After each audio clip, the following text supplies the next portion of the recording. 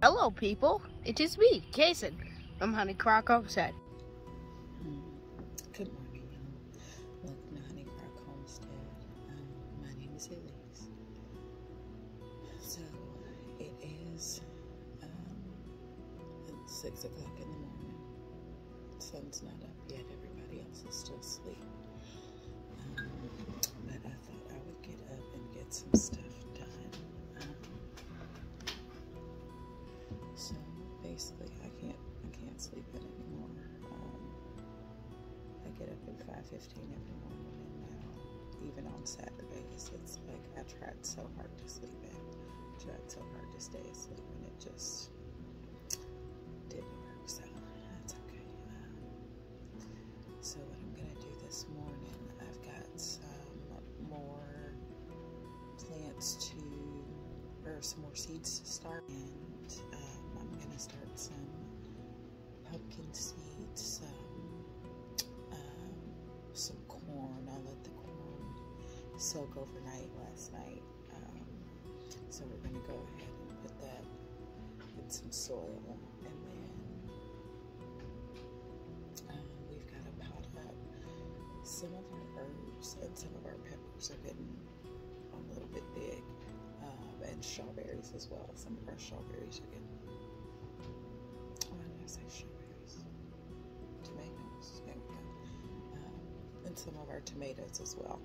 They're getting a little big, so just to make sure that we don't stress them out, we're going to get them into slightly bigger containers. So we've got a couple of things that we need to do this morning. I've got to make some bread. I've got to plant some seedlings. We're doing pumpkins and basil and loofah, and got some more sage up here. I don't know why I'm planting so much sage, but I love it. And a couple of them shriveled up, and I think it was because of the compost I was using. But, and also some of my tomatoes shriveled up, like just keeled over and died, and like started curling inwards on themselves really tight. Shut up. Don't do that. Do not drink out of that. He's trying to drink out of my watering can. You don't drink out of that, son. Like you say, come on in.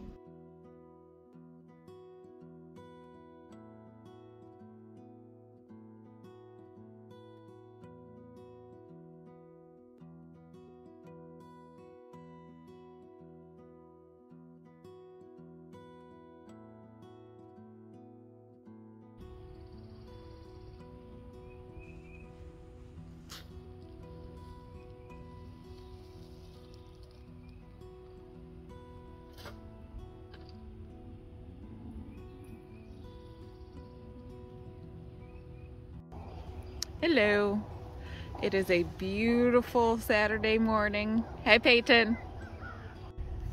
We've been up for hours working. There's Kason over there weeding the garden. Say hi, Case. Hello. We got this done a few days ago. I got it tilled. I got some of my potatoes planted, and we're waiting on the other ones to dry out. I'm gonna try and plant those this morning if I can. And then I did. And then right now we are clearing this that's next to that for our melons and corn, and for my space. Why are you doing that? I'm trying to say hi. And I don't know whether or not I want to keep those benches in here. We'll see.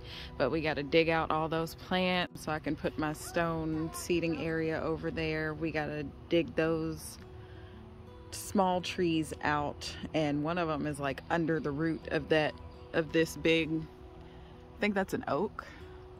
Pretty sure it's an oak.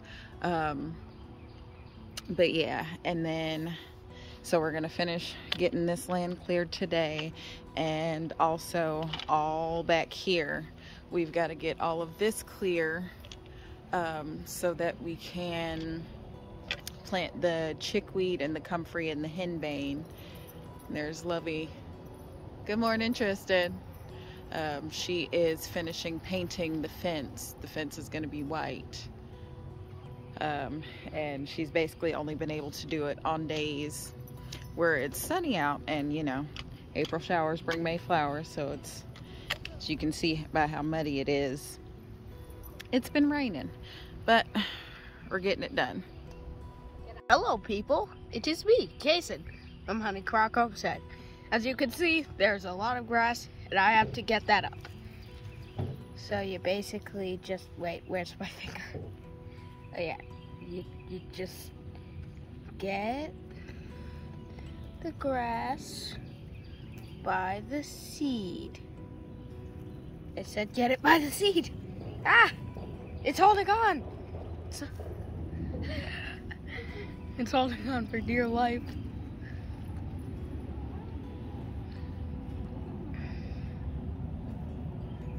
As you can hear, Sarah, see this? This is what's supposed to be here. You're supposed to see this. And that's my grass pile. The grass pile grows every single second. I am trying to focus on my hand. Uh-oh. See this? Cutting it off by the stem will not work because it will grow back. Yeah, that's how you pull out grass from your beds. And now I'm gonna learned how to do that like 3 seconds ago. And each one teach one. Here you go, Mom. Is he professional enough to? That's not the point. Each one teach one. Each one teach one. When you learn, so it's actually, you actually retain information better when you teach someone how to do it, because you're using a different part of your brain than you are when you're learning. So he's doing exactly right. Each one teach one. Okay, so we are about to pot up this corn that's been soaking for about 36 hours.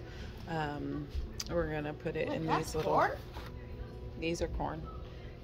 It is Peaches and Cream, Golden Bantam, and Stoll's Evergreen, or Eversweet. I don't know, I gotta look at the package again.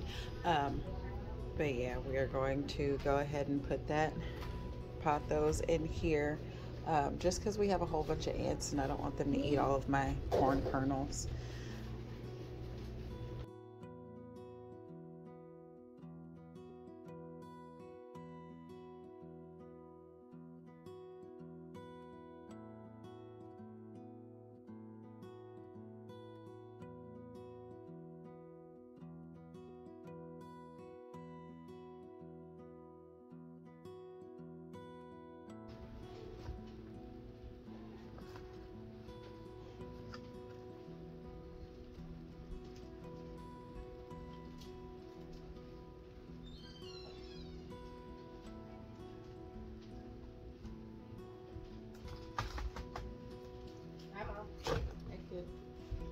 Yes, I'm reading. Good. You're reading the next Wings of Fire? I'm not reading. No. I was in the middle of, like, book 6 yesterday. I only read once a day. Okay, so which book is that? That's book 6? Yep. So you're almost done with that one? Not really. I didn't read yesterday, but I got 2 days of reading to make up for. Okay. I mean, me talking to Peyton about it.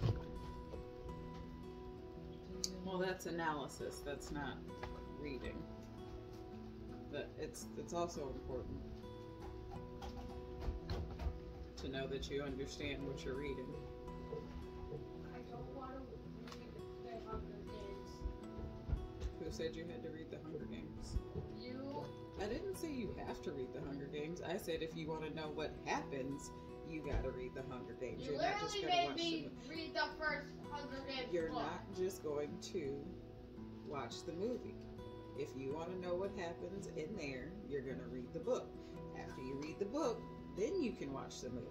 But Wait, no, what if I read you're the not first going to take the Hunger easy Games? way out.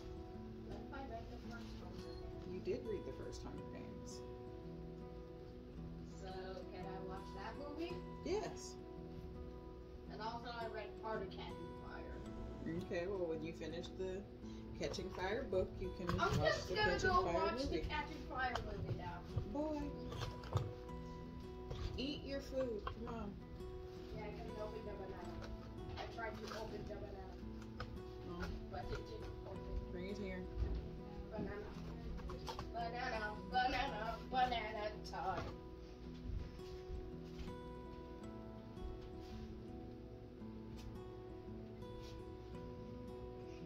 Banana, banana, banana time.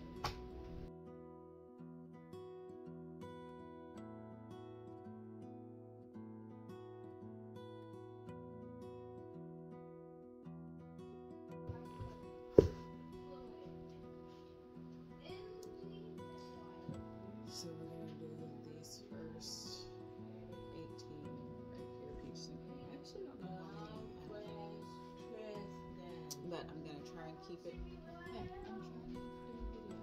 Can you go on there, please? Your water's right there. Drink it if you want it. I'm going to basically segment out, plant all of one kind in each cell, and then label it on the outside because it just seems like it's a little bit easier. So the first one we're going to do is the peaches and cream, and we soak these a little bit longer than overnight.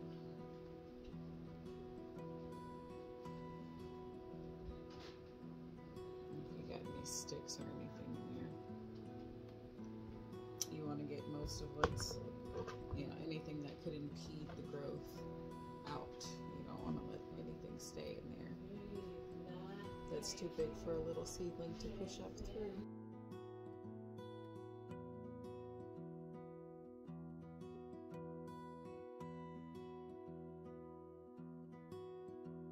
We're doing this mostly because there are critters that would eat the corn seed. There are ants, there are squirrels, there are chipmunks. So we're going to go ahead and sprout it first so that they don't get absconded with. Tray is half the peaches and cream and then half golden bantam.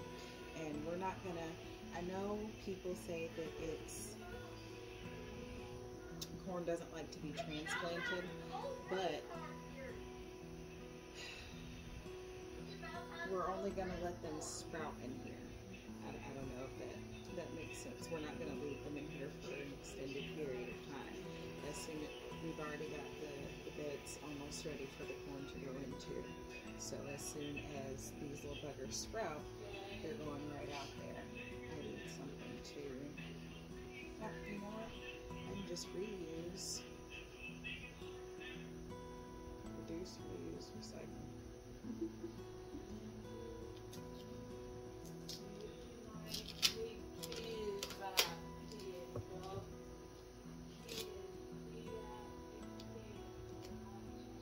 So I basically just put, I don't know if you can see that, I'm reusing the labels that I had on the containers that they were soaking in. And I'm going to bottom water this and put it over there on the seed starting shelf.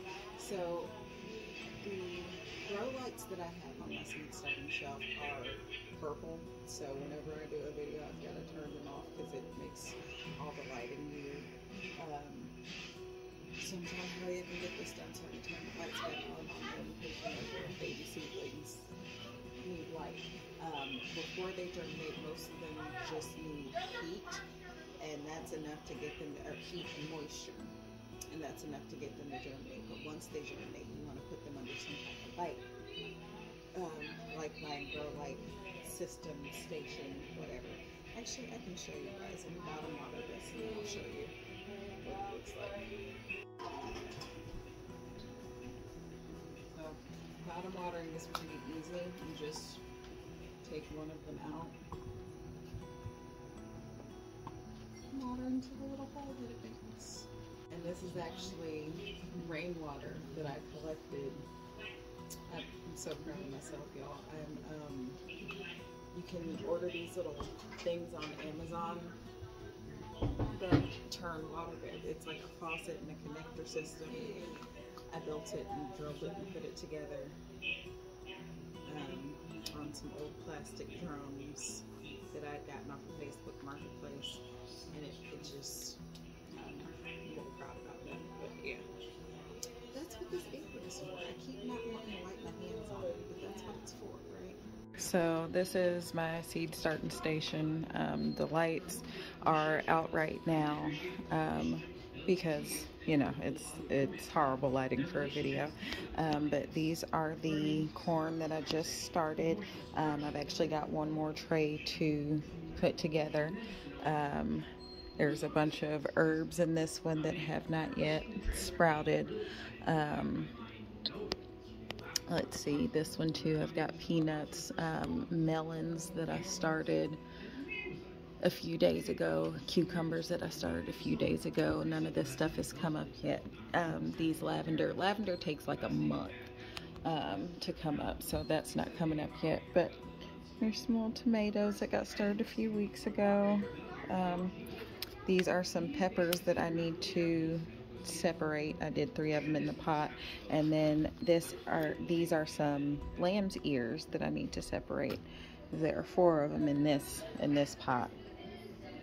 And then yeah, there's 2 zucchini that need to be separated immediately, and 2 eggplant that need to be separated. And again, a bunch of lavender in here, but only 1 and 2 have come up.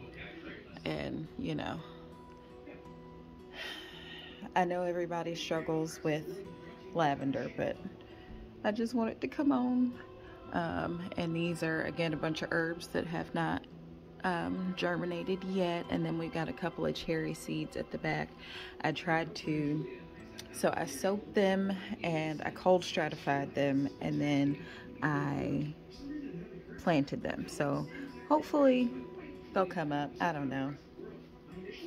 And then this is a bunch of peppers that we had pretty good germination on most of these.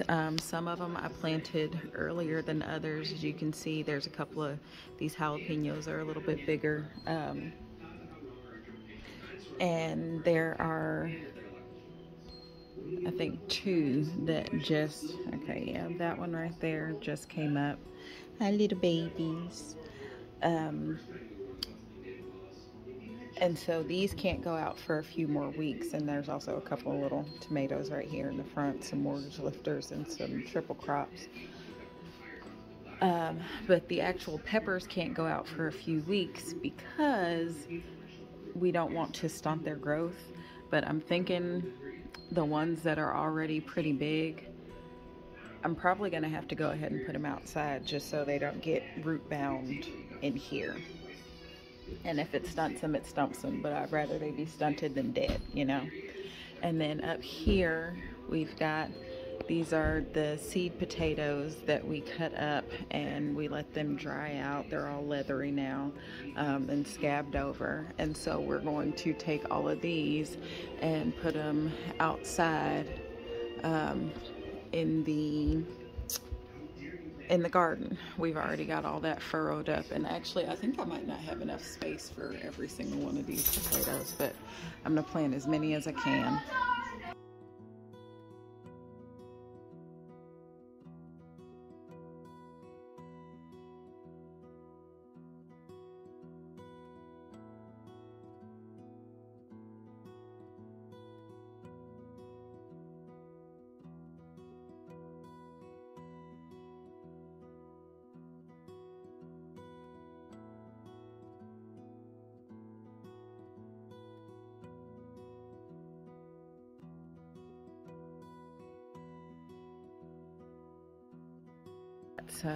These are the big zucchini that we're hardening off to put outside. They look so pretty.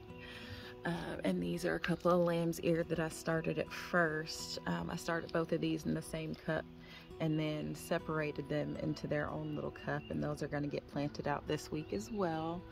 There's some eggplants right there that are going to go out, a whole bunch of herbs, sage. I've got, what do we have? Some self-heal, some people call it heal all. That's right there. Hey, little baby. And then this one right here is valerian, I'm pretty sure. Oh no, catnip. I was wrong. Okay, so that's catnip, and then carnations right here. And these are little carnation. I love how they put up little, it looks like antenna, right? They're so cute. And this one is mint, spearmint. Yep, that one's spearmint. And then a bunch of sages, and this one's got its little, it shriveled up one leaf, but the rest of them are okay, so we're still gonna plant it. And then I've got a bunch of lemongrass right here, and then some stalks that are gonna go out, and these are apricot stock. They're supposed to be like a peachy sunset color. And then we've got some comfrey. So all 4 of the ones that I planted in this one came up, but only one came up in this one, so I'm going to plant some more today. And then we've got echinacea, and that's the valerian that I thought was the catnip, but they actually do look kind of similar. Well, no, now that I'm looking at them, you can see the difference. All right, that's the catnip, that's the valerian. All right, and this is white sage. Yep, that's white sage.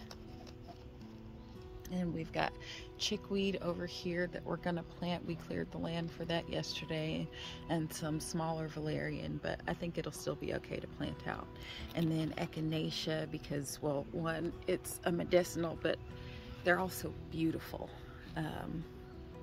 And then right here is, we've got spotted bee balm, and then I had some regular bee balm in there that hasn't really come up yet, so I think I'm gonna plant some more bee balm as well. And so the chickweed, the henbane, and the comfrey that are right here, those are going to go behind the chicken run, and they are specifically for the chickens. They have a bunch of protein in it. And then here's my little baby tomatoes. These are getting planted out this week. They're getting hardened off right now.